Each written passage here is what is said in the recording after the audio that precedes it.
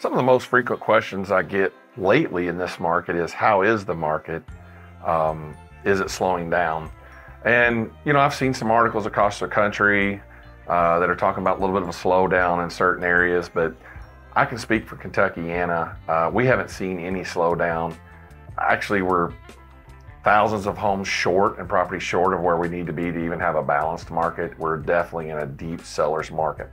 However, I do think that we will be seeing a little bit of a slowdown in the higher end homes. And that's basically just because the interest rates have gotten up so high that less people can afford to buy these larger homes. And when I say larger homes, I'm in Southern Indiana, Kentuckiana, I'm talking about 500 and up, 500,000 and up. I am seeing a little bit of, not a slowdown, but maybe increase in sales on like lake properties and recreation, things like that people don't have to have.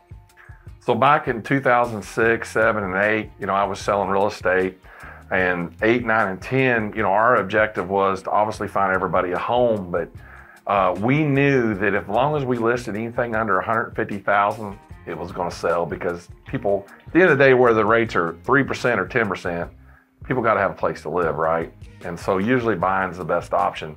So we knew even in the crash during the recession of 08, as long as we listed things or built homes that was under 150,000, they were going to sell.